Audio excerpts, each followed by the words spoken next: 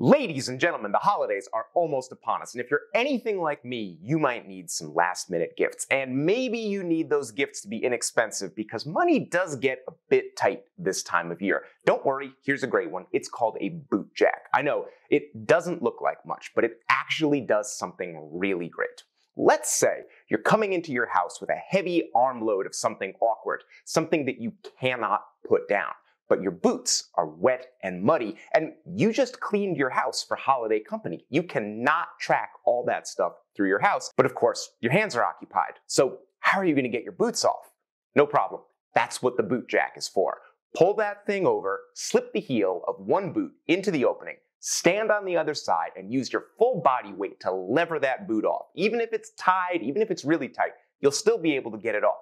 Then do the other one, kick everything to the side, walk into your house, you don't have to put your stuff down, your floors stay clean, it's fantastic. Last minute Christmas gift, solved! Oh, that's not the end of the video. Don't leave.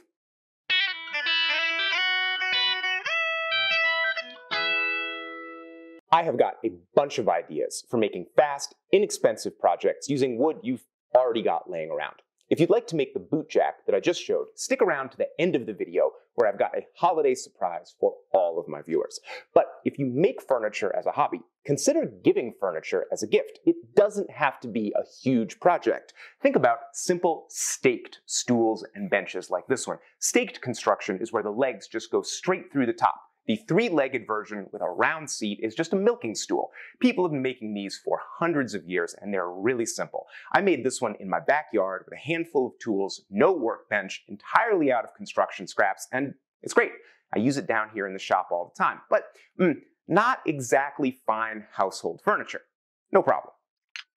Here's the same stool in just a slightly nicer version. I used oak for the legs and gave them an elegant taper, and the whole thing has a polyurethane finish, so it fits in much more nicely upstairs. My wife keeps this in her office, and she loves it, but I still just used construction 2x6s for the top, scrap wood for the legs. It was all stuff I had sitting around.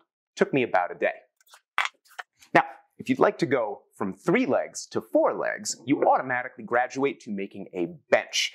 Same basic idea, still construction lumber, still very easy. This is the 3-tool bench that I made a couple of years ago. I made it using a hatchet, a saw, and a drill, and then I sanded it, and I also polyurethaned this one so it would look a little nicer upstairs. My family literally uses this one every single day, and they don't mind the slightly rustic appearance. You can make these as refined or as simple as you want. They're fast, and they're super cheap.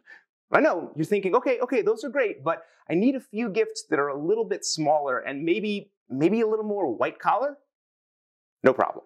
This is a true story. My wife works in a small office with 5 other people, and one year, near Christmas, we're having breakfast, and she says to me, Rex, I don't have anything to get my coworkers. And I said, no problem. By the time you get home from work today, I'll have a gift for every single one of them. And I don't think she totally believed me when I said that, but it was time for her to go to work. And when she came home, I had made 7 business card holders. A lot like this one. You can tell the idea is very basic. I started with a block of wood. I made a pair of saw cuts.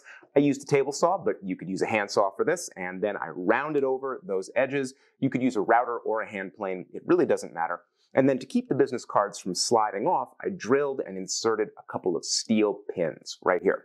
Here's a couple shots of the finished product. You can see how that steel shined up really nicely and made a good contrast with the warmer tones of the wood. To bring out the life in that cherry, I used a shellac finish. It was super quick, it dried the same day, so they really were done when she got home from work. Now, if you can't do a project like this because maybe you don't have steel to use for the pins, you can make an all wooden version. Here's an earlier business card holder I did entirely out of walnut, and you can tell it's just 2 saw cuts. I chiseled out the waist in the middle, I beveled everything with a hand plane. It was really a piece of cake. I think anybody who does woodwork ends up with scraps like this. Chunky, but sort of little scraps. They're so nice we can't bear to throw them away, but what are you going to do with them? Well, this is what you're going to do with them. Now, If you're a woodworker, chances are you have woodworker friends. And if you need to get them gifts, well, everybody likes little shop-made tools because they're useful and they really do show you care. Think about giving one of your friends a nice little wooden tri-square like this one. It doesn't just look pretty. I genuinely use this all the time in my work. I prefer wooden squares for a lot of operations. And then, of course, everybody needs marking gauges. And commercial marking gauges tend to fall into two categories: expensive or crappy. And the ones you can make in your own shop don't have to be either. They can be cheap and be good. Here is the fish head gauge I made about a year ago. It's great for marking long distances. I've also got this Japanese cutting gauge that has a blade in it instead of a pin. It scores a really nice line for rabbiting and other work like that. You could make a set of winding sticks. Here's a pair I made out of some scrap sapele that was too small to do anything with, but they're fantastic winding sticks. And I also have a video on how to make Andre Roubo's winding sticks. They have these great little feet on them. They do a bunch of tricks that normal winding sticks don't do. In fact, I have videos and plans for making all of this stuff and a bunch of other shop-made tools, and I will talk about those more at the end of the video. All these grown-up gifts are very nice, but come on. The kids need something too. Back during quarantine, I had my daughter down into the shop and we made this rubber band gun together. It was a super fun project. You can see it's very simple. A couple scraps of wood, a couple of clothespins, nothing to it. And it was something that an 8-year-old could actually help with. So we had a great time. I made a video about that. I will link to it down in the description. And of course, I also have a little nephew. And like a lot of young boys, like me at his age, he is obsessed with weapons. So every Christmas, I make him a weapon out of wood. I've done a sword, and I've done a flail in the spiked ball thing, and a couple of years ago, I did a fire axe. So here's the fireman's axe that I made for my nephew. I made one for my daughter too. And this looks like it was probably a hard project, but it wasn't at all. I just went on the internet and found a picture of a generic fire axe, and I blew it up in Photoshop and printed it out. And then I just traced it onto a couple pieces of wood. I had a separate piece for the handle and one for the head. I bandsawed these out. I used a spoke shave to shape the handle, put a little taper on the head, spray painted both of them, and then there's just a dowel holding them together, glued them together, and I had these two wonderful gifts. I admit my daughter does not play with hers very often, which is why it still looks so new, but my nephew's is nicely beat up because it's gotten a lot of use. This might look like a tough project, but it's really not. A couple of scraps, JPEG off the internet, some spray paint. You can do this too.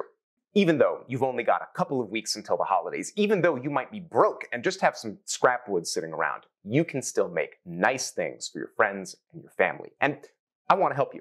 If you'd like to make simple stuff like the boot jack, you can check out my new book, Everyday Woodworking. It is the simplest, most basic guide to getting started in the craft that I could possibly write, and you can get going using 12 inexpensive hand tools. The book is available everywhere you get books, and I will link to it down in the description. Now, for almost every other project I showed in this video, I've got plans, and I want to make them easy for you for the holidays. So I am putting all of my plans on sale, 50% off until Christmas. That's 50% off everything, including our huge plan bundles, which have a bunch of plans in them and are already at a huge discount, and we're taking another 50% off of those. And you shouldn't have to buy my book just to make something like the boot jack. So we made a set of plans just for the boot jack, and we are going to give those away for free.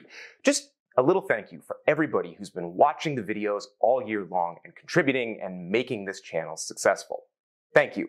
Here's a little free gift. Go on over to rexkrueger.com/store, get the free plans, get the discounted plans, get yourself a little something. The holiday season is stressful and you deserve something too. Anyway, thanks for watching. We'll see you next week.